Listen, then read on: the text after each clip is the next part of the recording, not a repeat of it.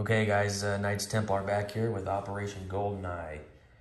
6.7 USA KMT, January of 1939. So I'm gonna get right into it for my turn to just get this knocked out real quick. So, you know, we can move along. I know Christmas is coming up soon and New Year's. So I know some of us probably will take a few days off. So, you know, might as well just get it all knocked out while we can. To move along. So yeah, anyway, so we got 6 techs. We're gonna go for advanced anti-submarine warfare, heavy carriers, attack transports, strategic rockets, jet fighters, and heavy bombers. So where's my dice tray? There it is. Let's just move the camera over here. Let's grab the dice and see what we get.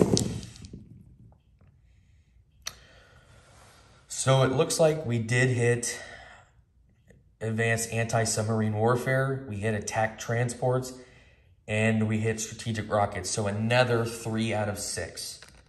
So let's go ahead and adjust the technology chart.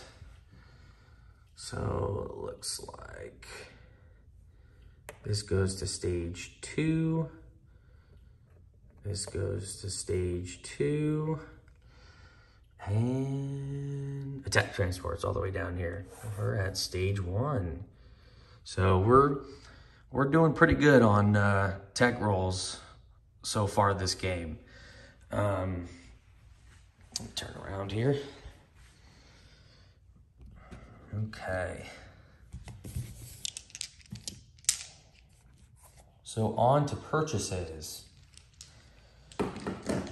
Madman Dan did lend-lease us another $1 for the KMT.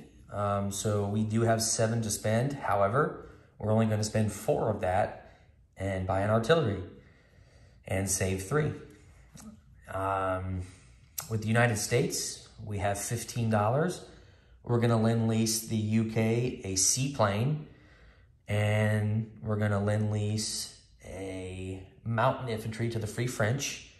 And we're going to lend-lease the KMT and artillery, and that's for 15. No combat moves this turn. Don't feel the need to do anything, so just kind of sit back and relax with the KMT. We are going to do some non-combat moves. So Boston Bruce rolled an 18 on his turn for the 2d12s, and I go up to 35. That made me go up to 35. So what that does is at 35 IPP, I can move ships, build facilities, reinforce specific islands, but ships must end movement bordering U.S. land zones.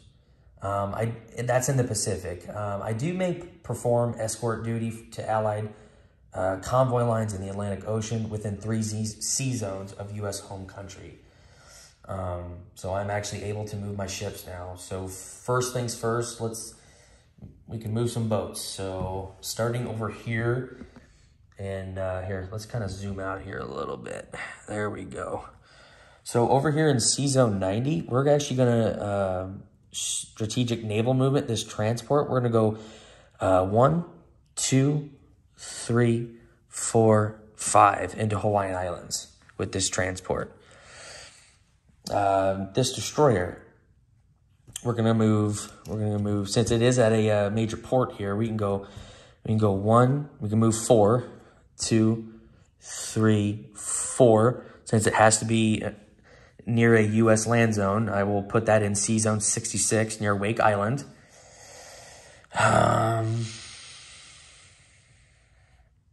Let's see. Let's move this out of the way.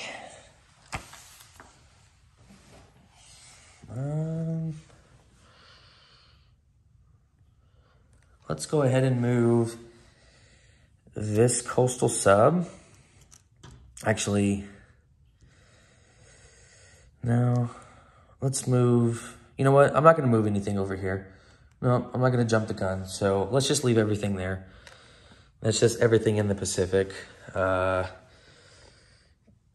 KMT. Nothing going over here. Not going to move anything.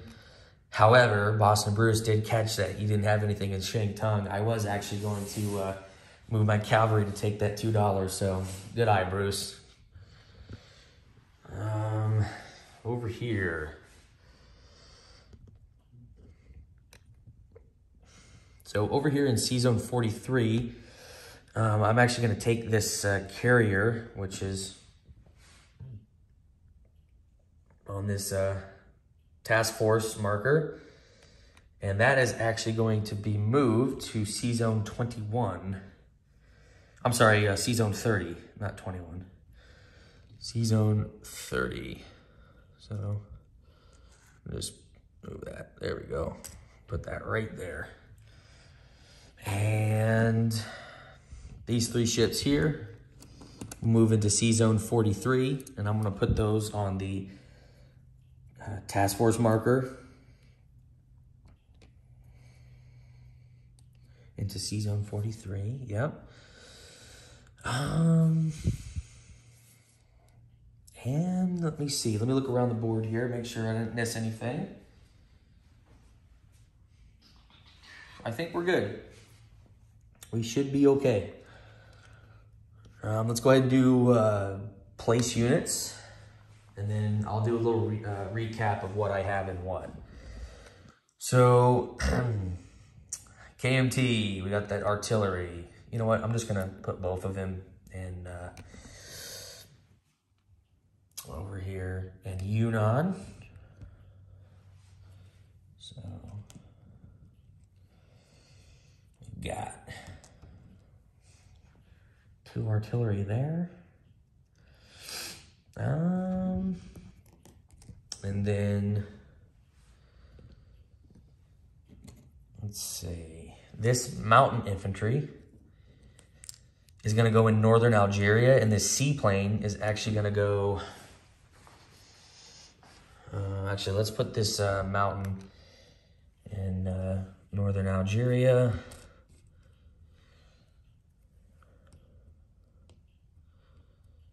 Okay. And then we're going to put this seaplane in Northern Ireland, since Northern Ireland is part of the home country. I am able to put that seaplane there. Okay. Should be it. KMT did save 3.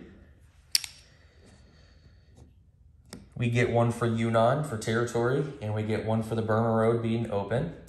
So we are at $5 to spend next turn. The US spent all of their money this turn. And we will collect 35. So we'll have 35 to spend next turn. Let's do a recap of what we got in Yunnan. I don't think I did a recap my last turn for Yunnan. So it looks like I've got 7 infantry. Let me just double check.